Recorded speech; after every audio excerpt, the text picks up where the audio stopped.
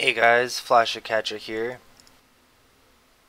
So just recently I got the Rippling Thoughts Legion sword, which is a new sword to the Harbinger League. This sword gives you level 20 Storm Cascade, which triggers off of any attack. The attack doesn't have to be linked to the sword itself, it could be just linked to whatever weapon skill you're using. The skill itself works very similar to Glacial Cascade, in which it does physical damage, which can be scaled, and then that physical damage is converted to lightning damage, kind of how Glacial Cascade is physical damage converted to cold damage. The skill itself has a 1 second cooldown, so it might not actually work for a main skill, but it did give me a pretty good idea of what I want to try out with it.